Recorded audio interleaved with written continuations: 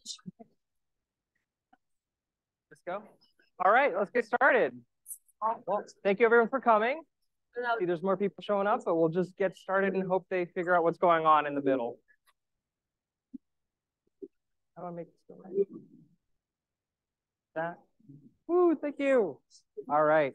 So, hi everyone. I'm Aditya Vaidyam. I'm a first-year medical student here at Carl. I'm also the CIS section chair for the IEEE Engineering and Medicine and Biology Society, and I was formerly the Assistant Director of Clinical Systems at the Division of Digital Psychiatry at the Beth Israel Deaconess Medical Center. It's a lot of words together. Today, I'll be talking about asynchronous telemedicine and digital phenotyping. Lots of words. From research to clinical implementation. Before we get started, no disclosures. All right, so all of the research I'll be sharing with you today stems from work that I was doing with Dr. John Torres, the director of our division. I recently saw that he had done an interview with Transforming Care, and I just thought this was really funny because that first question hit kind of hard. We've never heard of a division of digital psychiatry. What is it?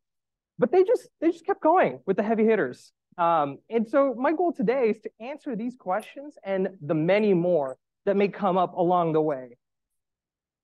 So to begin with, I want to talk a little bit about the trajectory of digital mental health and why digital phenotyping is today becoming more important than ever, especially since the start of the COVID-19 pandemic. We've been seeing an increased need for psychiatric services.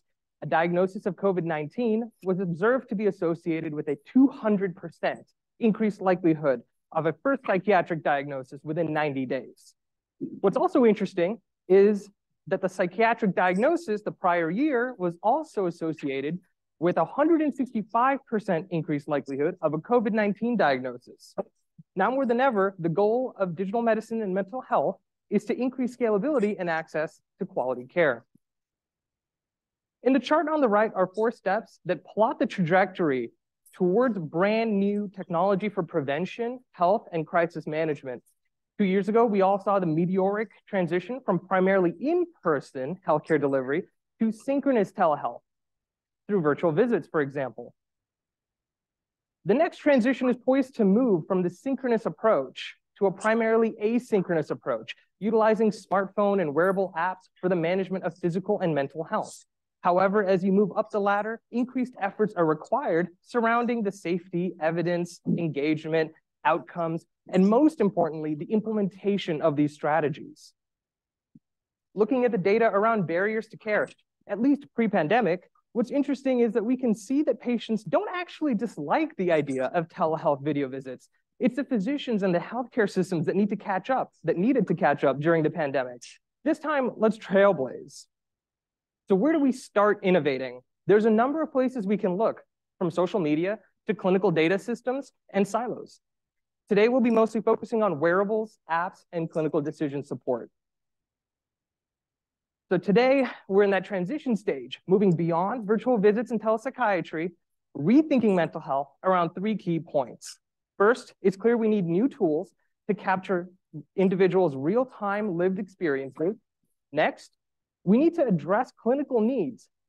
And we need to address clinical needs by developing new algorithms for early warning signs, among other key methods. Finally, we need to integrate these tools and methods into practice by designing new clinics and services. And of course, these 3 goals are all integrated, but should also be built on top of a solid foundation of ethics and privacy, which is crucial. So let's talk about the bedrock of all of this work. Ethics and privacy are increasingly important in today's digital world. I like to think of digital health apps as like the Wild West right now. A little good, some bad, and mostly ugly. An analysis of the smartphone app stores published in 2021 found some worrying statistics. Of the 21,000 mHealth apps available on Android, tagged as medical or health and fitness, about 4% transmitted sensitive user data. Almost 30% had no privacy policy. And of those that did have a privacy policy, less than 50% of network traffic actually complied with it. So why is this so important? We've become accustomed to apps and websites collecting our user data and selling bits of that personal user data, usually for targeted ads and whatnot. But user data is one thing, and patient data is a whole other and far more concerning thing. Physicians are careful stewards of patient data, and as medicine moves towards digital health, we may need to start asking, what smartphone apps do you use to manage your health as part of a thorough history? Here's a not so fun fact. Only 10% of crisis management apps today reference crisis management in their privacy policies. Some of these apps from the study took way more taps to connect a user to a hotline than dialing 911 or 988, the new suicide prevention hotline number. One of them was actually an Australian app available to American users. So it would actually initiate a long distance call to an Australian crisis hotline. Patients using these apps unknowingly and without guidance may actually be hurting themselves. One app among the many, only one, included a citation to published literature about its efficacy, keeping that in mind. And one very popular app you may have heard of or even found out or used and actually used daily, found out that it was actually useless all along. It turns out the placebo of a digital health app is not just not using an app. It needs to be a proper digital placebo. Headspace found out that doing basic breathing exercises were just as effective as using its apps. Even if the app weren't harmful and had solid evidence and proper privacy handling for patient data, it still needs to be an engaging app. It turns out that most apps aren't engaging for most patients, and 10% or less keep using the app a month after downloading it. A few examples of this. People began using COVID Coach during the pandemic, but only 1.5% actually used it for more than 2 weeks. And Talkspace said almost 60 million people were using its virtual therapy service, when in reality, it was only 60,000. Another not so fun fact, it used to be that sometime in 2018, when we first started looking into this, one of the top 10 app store results when you search for schizophrenia was actually an app that simulated hallucinations. Imagine for a second, a patient with schizophrenia desperately seeking help, and that's the app they run into. So in summary, the digital health app landscape kind of sucks right now. We all need to consider if and how our patients are using these apps and integrate them into the care plan, because the genie is already out of the bottle and patients already can and do use these apps. But surely someone's regulating this nightmare, you might imagine. No, actually just no. Nobody's regulating this nightmare. The FDA only cares about the bare minimum and safety. But the FTC caught wind of this somewhat recently and decided it was time to do something about it. Basically, they reminded health app developers they're not actually exempt from the consequences of patient data breach, even if they think they're exempt from HIPAA. But the good news is that the FDA does care. Sometime in 2018, the FDA began work on the software as a medical device framework. I won't go into that much more detail on that, the pre-cert pilot program, or all of the other regulatory approaches out there today. What matters today to us is how we can better understand and help our patients understand what apps to use with their care. So my team worked with the American Psychiatric Association to solve this problem. We came up with this pyramid that you can read more about on the APA website around how to evaluate mental health apps. There are many ways to understand the levels of this pyramid, but I like to see it more in the core principles of medical ethics: justice, non-maleficence, beneficence, autonomy, and finally, shared decision-making. As we move through the talk today, I'd like you all to keep these principles in the back of your mind. So right now you're thinking, wait, I have to learn this model and then go download and evaluate all these apps myself? You don't have time for that. You may not even be trained to do that. You don't know how to ask those right questions, what are the right questions, and so on. You might have to deal with apps outside of your knowledge space. So my team did the hard work for you. Over 600 mental health apps are already empirically rated for you at mindapps.org. It's not just selecting an app, though. It's important to align it with the patient's needs and care plans. What if the patient barely knows how to use their smartphone? How would they even use the app then?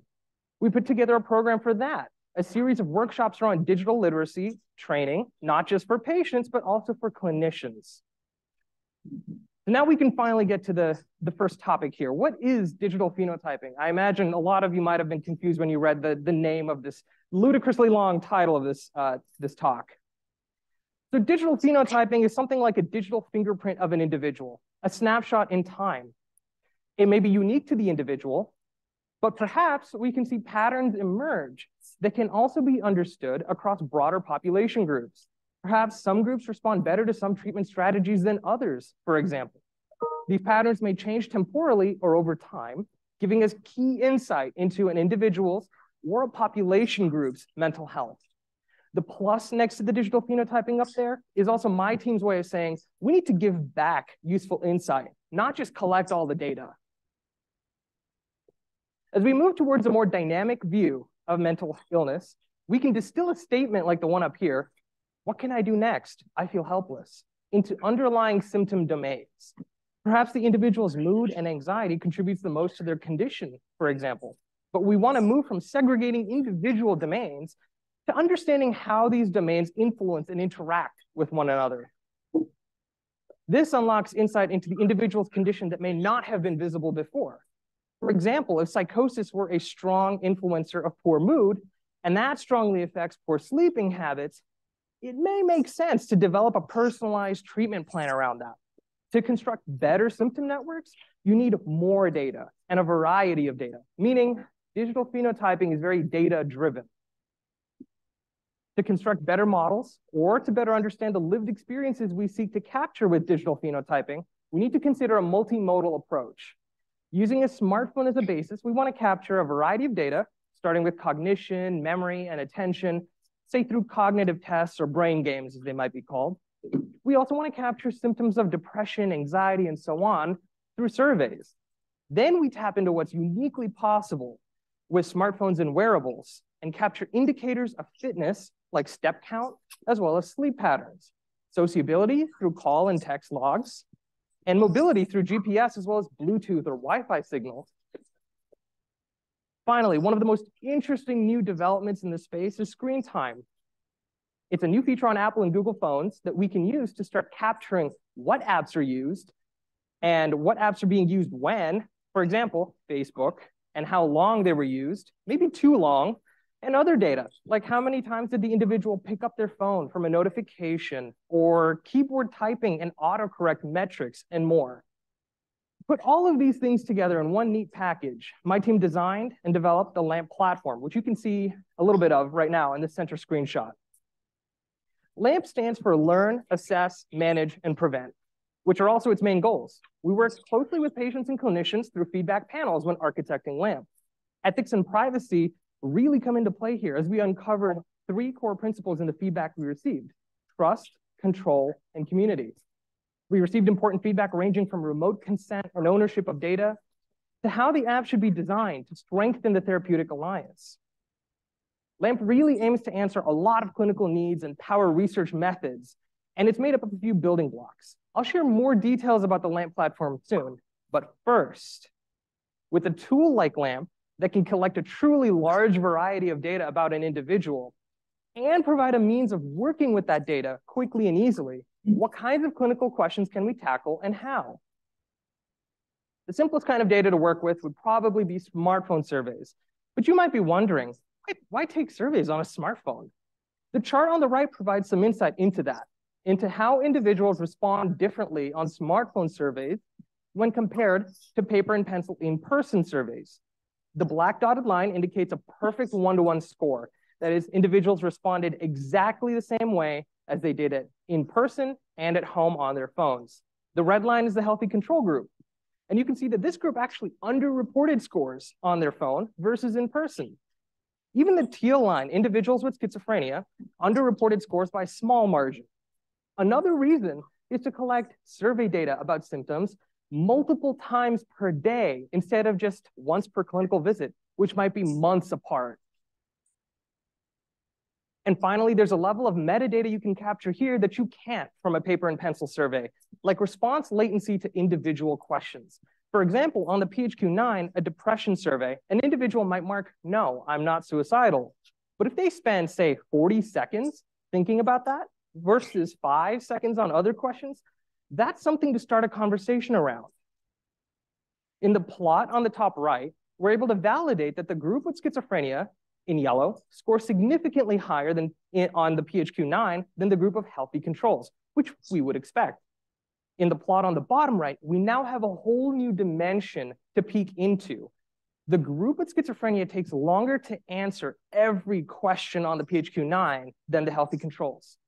Could that be a clinical marker? We can also begin to assess cognition in new ways on smartphones by translating conventional paper and pencil cognitive tests into new digital smartphone versions. Here we see the Jules game, which is actually a trails-making test variant, where instead of drawing lines between circles, you tap on Jules on the screen in the right order. The unique micro-variances in the way that an individual taps on the Jules, the correctness of their tap order, and more can be bundled into a tap profile. You can use that tap profile to generate values that measure cognition over time for each individual. Now let's take a peek at what we can deduce from sensors like GPS. Let's map the individual's real-time location onto a green space map on the left, and then compare survey scores against that. In the plot on the right, you can see that there's some weak link between living in a green area and reported symptoms of anxiety, depression, and psychosis. For a more granular real-time view, we can instead use accelerometer data. Using a time series analysis method called dynamic time warping, we align and measure the difference, the quantified difference in the individual's motion between days. Perhaps this individual went swimming or golfing in the month of July. We can even use metrics collected by the individual's phone that we wouldn't normally think of as being sensor data. For example, how long was the screen turned on? When was it turned on? Was it a notification? Is increased notification checking on your smartphone associated with paranoid thoughts or neuroticism, a factor of the Big Five Ocean personality trait model? Now let's fuse accelerometer, screen time, and GPS together to estimate activity and sleep periods. On the left chart, you can actually see a pattern start to emerge that carves out sleep with little blips of sedentary behavior throughout the day. On the right chart, you'll notice a gap in the data, which actually highlights one of the bigger challenges for digital phenotyping: missingness in data collection. Whether it's variable sensor sampling rates or poor engagement with the app for surveys and cognitive tests, missing data impedes most of these methods. Combining different data types and viewing them over time, we can start to see different behaviors and patterns emerge in this figure. On the left is a psychosis survey, and in the middle is the amount of time spent at home derived from GPS data. Each box is an individual, and yellow boxes indicate low variability over time, green indicates moderate, and blue or purple indicates high variability. On the right is a population heat map comparing these different features between healthy controls and patients with schizophrenia. Interestingly, in patients with schizophrenia, there is less correlation between home time and circadian rhythm, for example, and reported anxiety, depression, psychosis, and sleep survey scores. Now let's zoom into one individual's box. And here we see mobility in blue, sociability in red, and self-reported clinical outcomes in yellow. Most of these bubbles congregate at the bottom of the chart here, forming a baseline for the individual's usually expected scores. Though this baseline could gradually increase or decrease over time, here it's a fairly static boundary. The pink line with the red arrow above it is actually a hospitalization event for this individual. Preceding this event, you start to notice a few blips of mostly self-reported clinical outcomes, but also mobility and sociability scores above that baseline. We can use these scores with this baseline to predict relapse and hospitalization.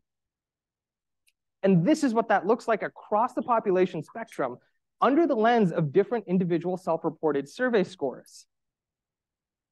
In addition to predicting relapse, we may also want to see how the active data and passive data stack up to clinical skills administered in person. On the left is a comparison between the same in-person clinical scale and the smartphone survey version of it. There are two cases, BASIS and PSS, where the normalized scores don't match. On the right, we look at both the device motion sensor and a sleep survey against PSQI, a clinical sleep questionnaire. Only the sleep survey average score is strongly negatively correlated to the PSQI sleep duration. The sleep survey score variance, however, is strongly positively correlated to the total PSQI score. Interestingly, The variability in device motion data is strongly positively correlated to the PSQI sleep quality score. This does indicate that there's more work to be done to find out what digital phenotyping data or secondary features can be used as clinical targets effectively. Digital phenotyping, as we've seen thus far, is fairly static in nature, meaning there are some data collected at time t, and inferences being made about some time t+1. What if we could use this in a more adaptive way? Could the app prompt the patient to interact with it instead of the other way around? And then tune itself around the patient's evolving needs? Adaptive interventions allow us to do exactly that. Using inferences made from real-time data, we can intervene and attempt to adjust the patient's behavior and outcomes. And then we can measure whether we were actually successful in doing that or not. Now let's take a look at one early example of this in action. When we think about patient care, there's something ubiquitous to medicine that I haven't mentioned until now: prescribing medication to patients. One of the challenges in treating patients with psychiatric illness is ensuring medication adherence. Now, there's a number of factors that go into why a patient may voluntarily or involuntarily become non-adherent to their medication, and we can try and map that out in various ways through various models. But medicine today almost assumes that adherence is the normal. But is it? I wonder if it really feels a lot closer to this meme I found on the internet. Understanding the root cause of medication non-adherence in individual patients can and should be really important in managing their treatment plan. But how do we do that empirically without relying solely on patient self-reporting?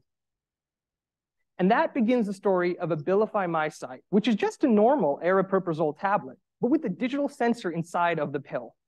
The patient swallows the pill, and it sends a signal when it's dissolved to a skin patch worn by the patient. That skin patch then sends a signal to the connected smartphone. The smartphone then sends a signal to the physician. For the first time, we could accurately track medication ingestion down to the millisecond it was ingested. Fun fact, the patch in the middle of the screen was actually gifted to me, shall we say, during a visit with a patient. He took his shirt off, ripped it off, and then handed it to me. I didn't know what to say, so I just took it back to the office with me before throwing it out. Unfortunately, the study didn't go that well. As it turns out, it could have been a strange and unsettling idea, especially to patients with schizophrenia. But the reality was more in the challenge of educating patients around the 8 steps they had to follow in changing their skin patch 2 or 3 times per day. And then the pandemic happened, and this study became the least of our patients' concerns. Ultimately, the company supplying the digital pill part of this went under. I'm sharing this not to disparage Otsuka and Proteus's efforts here. I really think the idea could have worked. We found some incredibly interesting relationships between medication non-adherence and some of the other factors that I've already shared with you. This story should remind us of the importance of patient-centric and patient-focused design and involving those with lived experiences in our research. So it's evident now that there's great potential in digital phenotyping to address clinical needs, but how best would a tool like LAMP be integrated into a novel care model? As we move towards clinical utility, we've covered the kinds of digital phenotyping data we can collect, the theory of how different methods can be applied to that data to address clinical needs. And now it's important we look at the application of this work in a clinical setting. My team developed the digital clinic model to augment and extend traditional visit-based care to maintain a strong therapeutic alliance, whether in person or virtual. In green is clinically actionable data, yellow is the tool and apps such as LAMP, and in orange is both methods and clinical targets, as well as what our team calls the digital navigator. There are already many limitations and constraints on what clinicians can pack into a face-to-face clinical visit, which could only be 20 minutes long. I would know, having recently taken the OSCE, a clinical skills exam, I didn't realize how short 15 minutes could actually be. The digital navigator is a specialized staff role, acting as a liaison between the technology and both the clinician and patient. Simplifying the clinical workload, digital navigators will assist with understanding and operating the apps, as well as summarizing some of the data. The ultimate goal, in gray, is to use all of this information towards the formulation of a personalized care plan. So what does that actually look like? What do the clinician and patient see on the dashboard when they take a look together during a visit? The large amount of data we collected, again, terabytes of data per individual, are processed and crunched into these rich visualizations that provide easy visual cues into how an individual is doing. We can adapt mobility, sociability, psychosis, step count, symptom networks, and more into a single at-a-glance view for the clinician to interpret. This is what forms the bedrock of creating a personalized care plan together with the patient. Here's one case example of an individual that dropped out of cognitive behavioral therapy. On the left are all the raw data, call and text logs, that underlie the sociability feature and target. On the right are anxiety and depression smartphone survey scores. You can visually see how right before the individual dropped out, they had a peak anxiety score of 16, and a few weeks prior, they had a peak depression score of 9. So putting the data and methods together visually lets clinicians interpret and open conversations around that data during a visit.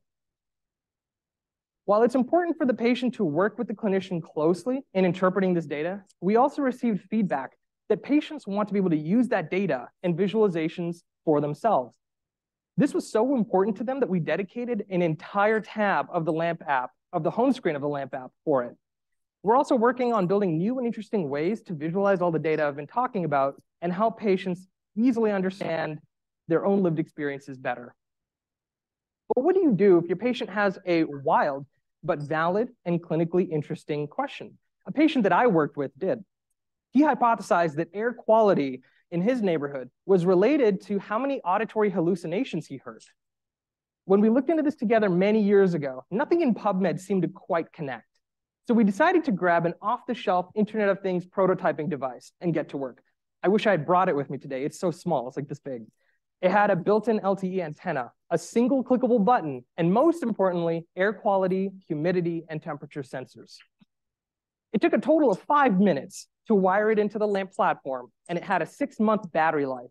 So he just had to take it with him wherever he went. He would press the button to indicate an auditory hallucination had just occurred. And after 3 months and a quick t-test, his hypothesis turned out to be false.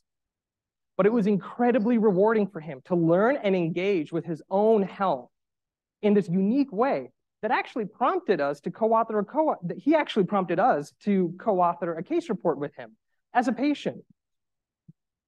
In summary, the digital clinic model forms this continuous feedback loop centered around shared decision-making, clinical engagement, evidence-based care, and a strong therapeutic alliance, all with digital navigator support every step of the way. Personalized, active, and passive data are collected and transformed into rich visualizations on the dashboard, which guides personalized learning resources and interventions, and each clinical visit slightly tweaks the personalized care plan. So how do we enable something of this scale? Let's revisit the LAMP platform.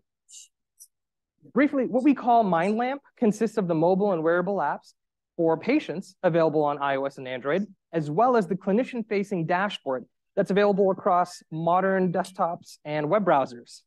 It's designed to be easy to use for clinics, research studies, and anything in between, as it's flexible and customizable.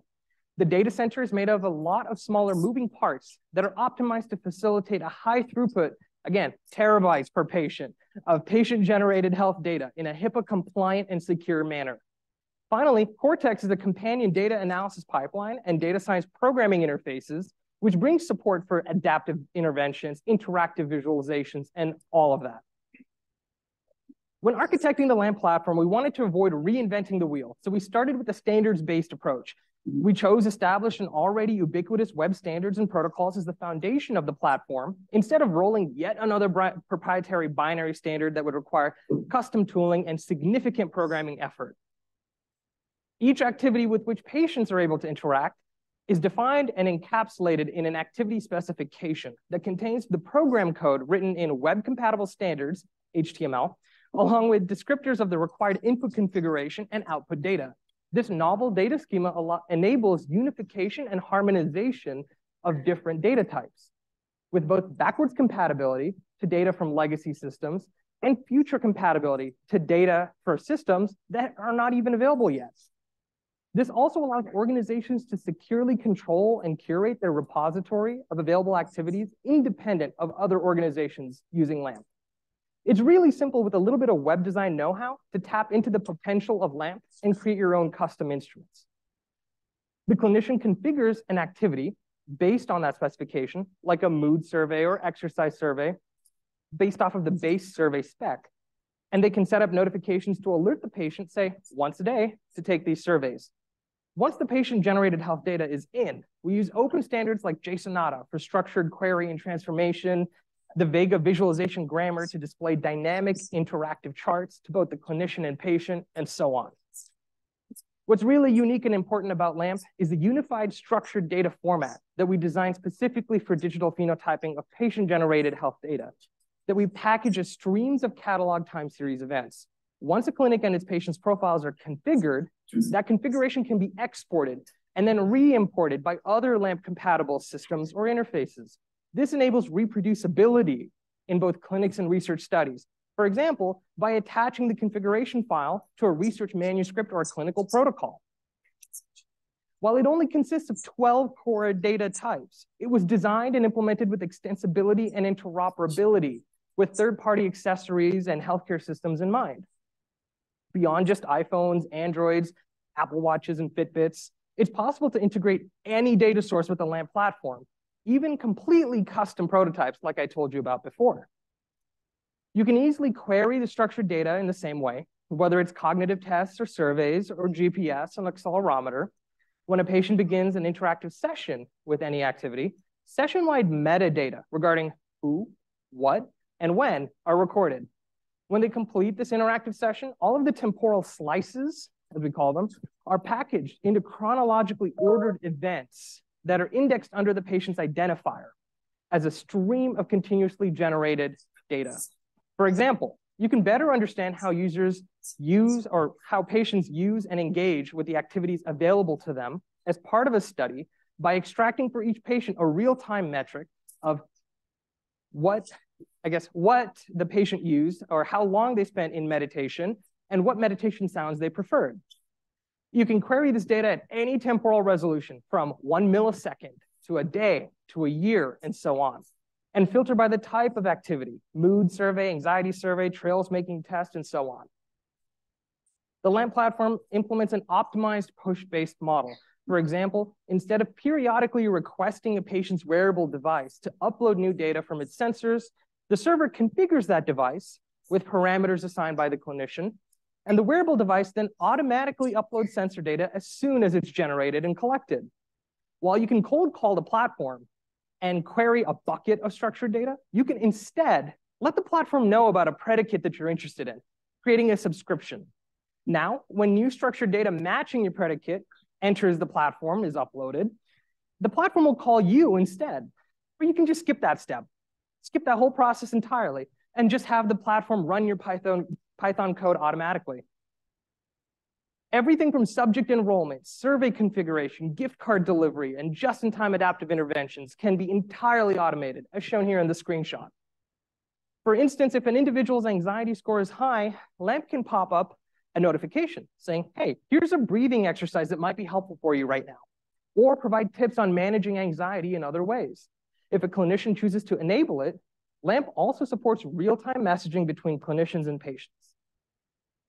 The LAMP platform supports many patient-facing activities and passively collecting sensors across smartphones and wearable devices.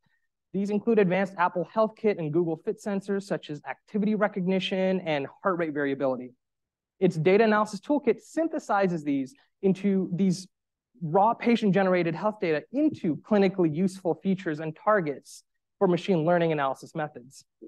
For example, we can segment periods of time spent at home versus out and about, and time spent active versus sedentary, and so on.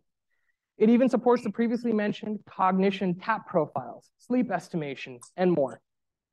It automates your data analysis pipeline by transparently interposing the correct feature layers and creating a dependency graph of your data. Any raw sensor data is transparently cached during execution, and since multiple operations require the same raw sensor data, their execution is blocked until cached data becomes available. This avoids duplicated downloads, wasted computation, and oversaturation of the network.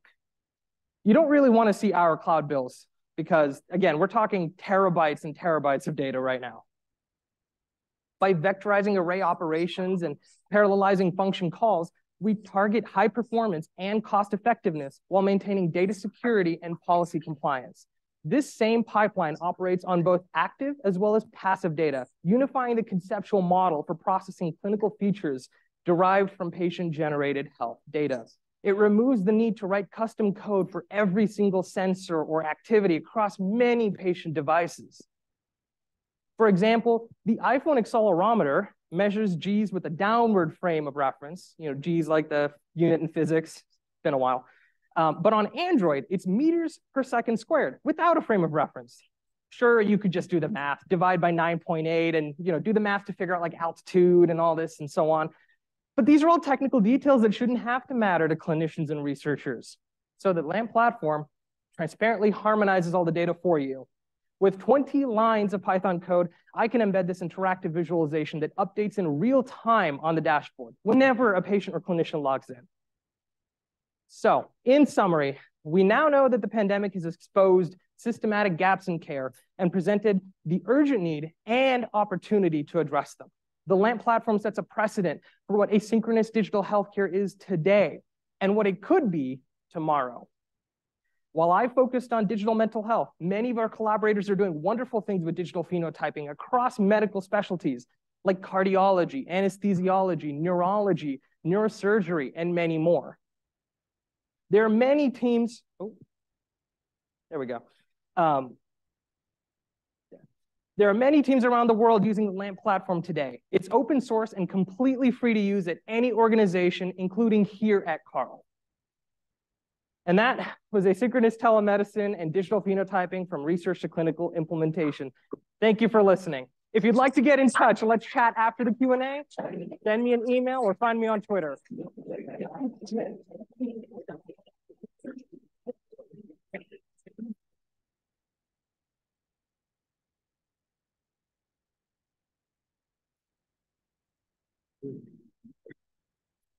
Yeah. Are there any questions? Raise your hand and we can get going with those. Yes. All the way in the back. Anyone else? One more over there. I can't see as I'm trying to watch the stairs. First of all, that was amazing. This is like every engineer's dream. I had two questions though. First, I worry that the data would suffer from survivorship bias because like so many psychological conditions like severe schizophrenia, depression, even like severe ADHD, like one of the symptoms is the inability to engage with like day-to-day things. So I worry that people would fall off. And so I'm wondering if you guys are correcting for that. I know you've considered it, but like, how have you corrected for it? And then I do have one more question after you're done. Sure, yeah. Fantastic question. In fact, the slide that I showed you where there was data missingness, which as I try and pull this, it's probably not gonna work. Oh, there we go. We actually figured this one out somewhat early on, and we were just as concerned, but then we figured out, wait a minute, we can just take that missingness, that data that's missing because patients were too depressed to pick up their phone or had too much psychosis or some other symptom domain to interact with us. We can just turn that into a new feature. And it works fantastically because it is, in fact, such a strong correlate with things like depression or schizophrenia, like you've mentioned. That's one factor. And then the other thing is, of course, we want to gather data from people across the spectrum, individuals with lived experiences, not just in mental health issues, but maybe cardiology stuff. Like, what does a heart disease patient look like? What different types are there? Maybe instead of just looking at heart failure as one category, are there different etiological factors that you can split out? We don't have the ability and the bandwidth right now to pull that off, but that's why we're collecting data about healthy controls. And I think our biggest study right now is a cross-nation study with about 500 college students. So we looked at actually college students across, huge campuses, even at UIUC, by the way. We looked at, what kinds of different metrics we want to collect. And how do we pull out, like, are people struggling in class and that leads to their depression? Or is it the other way around? So collecting more data, putting that together is really how we solve this. Another big study is kind of multinational, like a huge NIH project. We're collecting data from India. We're collecting data from Europe. We're collecting data from Australia. because maybe what we see as physical or mental illness here in the United States is not the same over there. Next question. Thank you. Or follow-up. Yeah, and my second question, so many apps like, you know, Facebook, Instagram, all of that stuff, they kind of depend on you opening and clicking, and like that's how they make their money. And so when you mentioned like, oh, maybe we could have the app prompt the person, I was like, oh no, because, you know, if the app and you know, the stakeholders have a vested interest in that patient opening that app and engaging with it, I worry that that would almost like contribute to, you know, the pressure the patient might feel. And I just think that in general, it's just kind of unethical to force an already mentally ill patient to engage with something. So I'm wondering, like, where does your funding come from, and how would you protect patients from, frankly, corporations who do not give a crap about them and just want them to open the app? Fantastic follow-up question there. Our team agrees with you. We think, yeah, that can be unethical depending on how it's implemented, who's implementing it, for what purposes. A lot of our funding does come from international organizations like, well, NIH is not international, but Wellcome Trust International. Honestly, I don't know the whole list. You'll have to ask Dr. Torres about that, and I can surely get an answer to you later. But yeah, we're trying to keep it more as a research, science, and implementation phase. We're not really partnering with companies to do anything about this. And we also agree that for a lot of us in the audience and myself, I don't want an app to prompt me every time. But we actually did find that some patients with depression or schizophrenia or the other bipolar disorder and the other illnesses that we actually work with, those populations actually wanted that. They told us, wait, how do you expect me to fill out all these surveys every day when it doesn't tell me to do that? So it's a difference of preference sometimes. And of course, at the end of it all, we always have informed consent. We have very strict protocols around who sees what data, how it's managed, and everything like that. We're under very strict scrutiny from Harvard. So just, they're very tight about that. Thank you.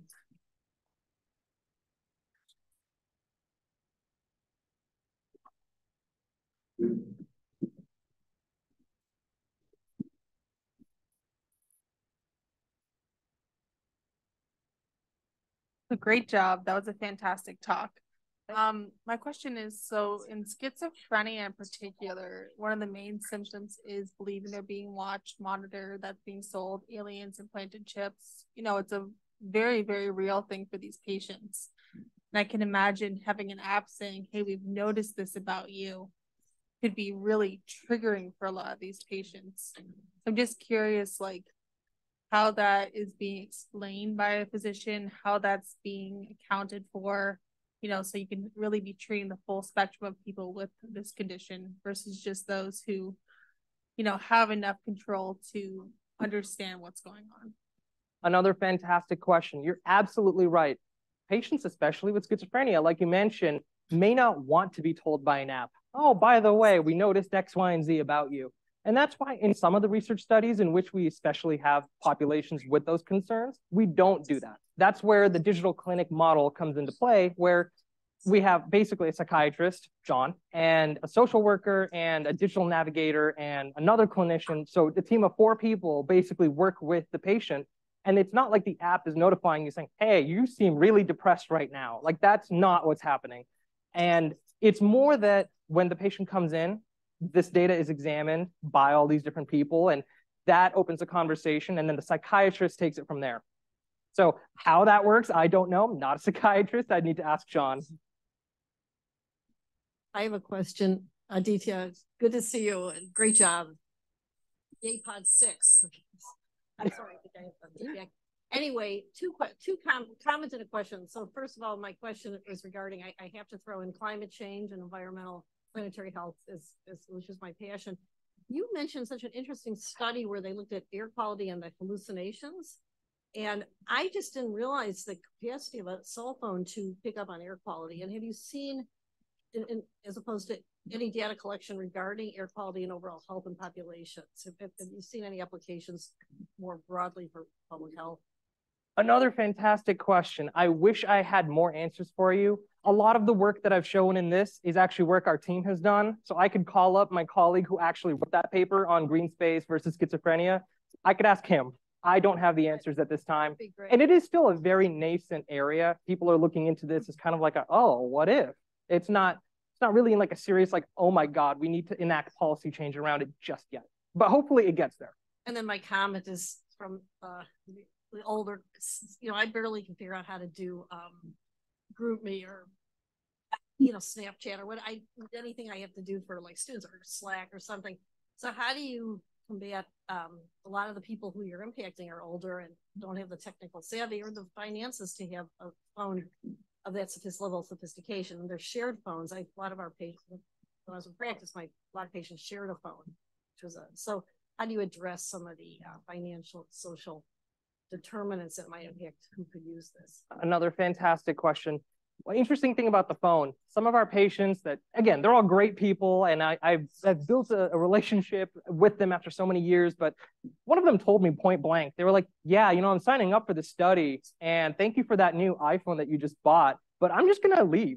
And I'm like, wait, you're just not going to do the study? And he was like, yeah, it's more lucrative for me to take the iPhone and sell it than it is to actually be a part of the study.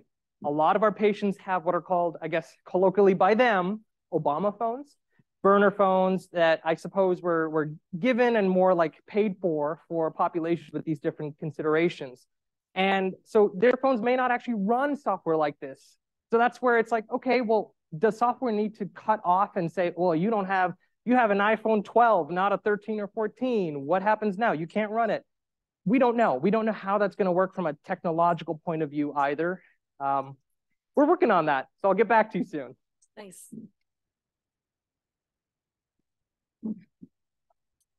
Any other questions? Oh.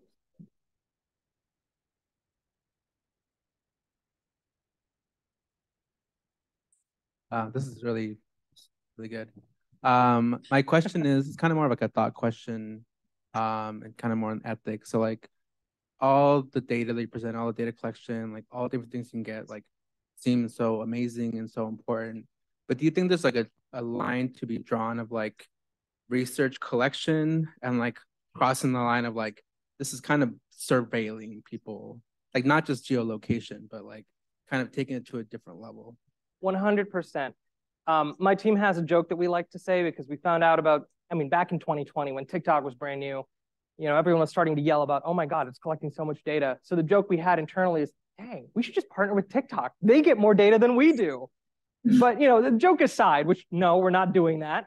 Joke aside, yeah, there is I wouldn't even call it a thin line. It's a very fat line. And to tread across that line and go from surveillance to, because again, we get real-time GPS. We know exactly what people are doing exactly every millisecond of the day. How is that not some level of surveillance or some level of creepy? That's why it's so important to explain and convey like why we're doing these things, what we're doing them for, and make sure that, okay, this is something your physician, your psychiatrist wants to work on with you. It's not Facebook or some other big company trying to figure things out. And that's really the only solution we have right now. There are some patients and some different parts of the studies that we work with. Some institutional sites, like in Australia, for example, their laws are way stricter in some cases. They just say, no, turn that off. We're not giving you our GPS location, period. And we're like, well, no, we're not going to use it for anything. We want to like map this out and compare it versus this and that. They're like, no, can't do that, period. So it's a big, it depends, unfortunately. And actually, another thing I wanted to answer to Dr. Rosenkranz, you were asking again, like, how do we teach people how to use smartphones and whatnot?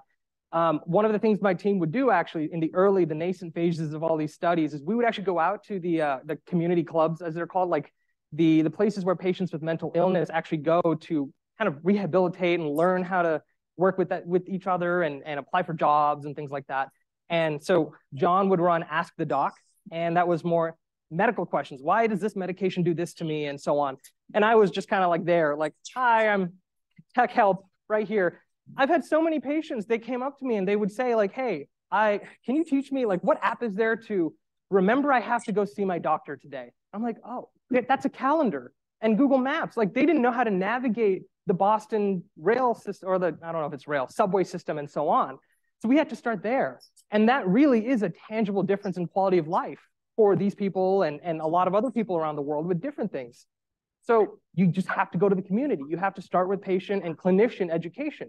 When the clinicians know about these concerns and these problems is when they can suggest it to patients as well. One more question in the back there. Phenomenal talk. question regarding, since it is open free software and open to anybody, are there any firewalls or concerns that it's available everywhere, that those companies can pick it up and utilize it and put in their own firewalls to do the nefarious things that we're all concerned about in terms of tracking and engaging with customers, customers with patients and things? It's a fantastic question again. I may have fudged it a little bit. It's free and open source to use by anyone, anywhere, except your IT department has to get in touch with ours, which is me. So I have now spoken to 70 or 80 different hospital people at different phases of IT, from like chief informatics officer down to, hey, you know, I manage the server, something's going on, and they call me. So yeah, yes, it's free and open source, but you do need to have an institutional affiliation. You have to send us your IRB, your clinical protocol, and we talk with you. Usually that's also me. And that's what sets the tone for, okay, this makes sense. You are, you know, Carl Foundation Hospital. We know who you are. You're not just Joe Schmo who wants to run a digital phenotyping study. You know, there's a difference in that we can very easily detect, especially if we're asking for clinical protocols and IRBs. So rest assured, it's not like our patient repositories out there in the world and there's people trying to figure out what's going on. I personally have seen 50 different configurations of how these hospitals and organizations are taking care of things. And there. So every single one on this list I'm about to bring up, I know their firewall configuration and everything inside and out. And when I find out about, hey, wait, this is going to have some level of data breach, or there's this vulnerability a few years ago called Log4j, and the whole world panicked about it, I was the one sending emails to a lot of these places and saying, hey, by the way, can we just get on a call real quick and figure out this stuff and upgrade your infrastructure? This is also why we recommend partner with and pay for Amazon Web Services or Microsoft Cloud or Google Cloud, whatever it may be, because then they take care of it for you. And it's also way easier, but it is expensive. That's the only downside. Hopefully that answers your question. We have time for one more question.